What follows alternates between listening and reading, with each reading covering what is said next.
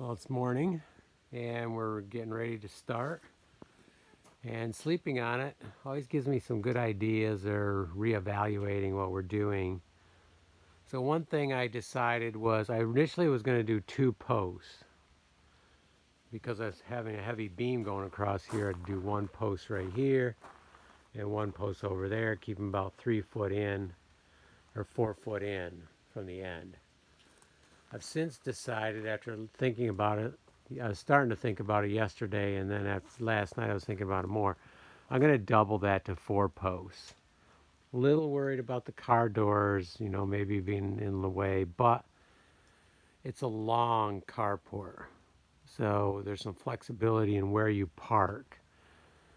And even if I put 2 posts quite near each other, that way if one post gets hit, which it shouldn't, but if it does, it'll probably have no effect on the roof because you still have 3 others supporting it in case someone bumps one out of position. So that's my logic. We're going to go with 4 posts on each port. So 4 posts here and then 4 posts over here. Number 2, I was thinking about the overlap of the aluminum because I'm really set on using that white aluminum for all of it. The slope is not a 4 pitch, it's not even a 3 pitch. So I'm going to do a video of that later because I was trying to think, like, how can I calculate the head lap, because all the charts, they only go to like 3 pitch. They never go beyond that. But yet mathematically I should be able to figure it out. And so I'm going to do some mathematics on the head lap chart, and that'll give me an idea. I have a hunch.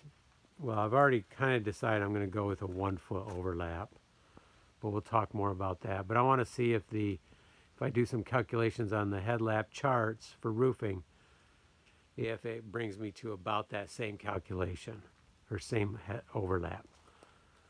Okay, I'm going to get started on. I also decided I'm going to get some supports in. I kind of decided that yesterday. I'm going to get a bunch of supports in, and I want to build this beam out a little bit more. Ideally, I would love to get this whole end built out and then put our first post in.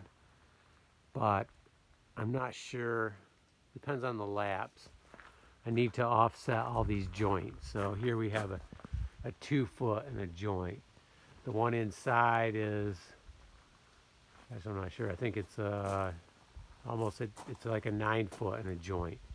And we have an 8 foot and a joint. So I'm thinking I should do one out to about here, which I think was 5 feet, and then I can at least bring it out 2 layers.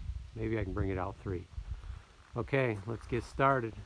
Oh, we also have a lot of nailing to do, and we're going to continue putting supports on the inside as we go down through, because that works really nice.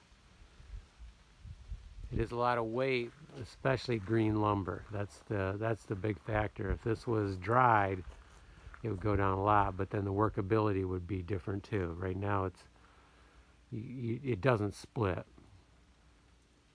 really. I mean, it can split, but it's unlikely to split, so I'm not really denting the ends or flattening the ends of the nails. And slivers is greatly decreased. Okay, let's get to work.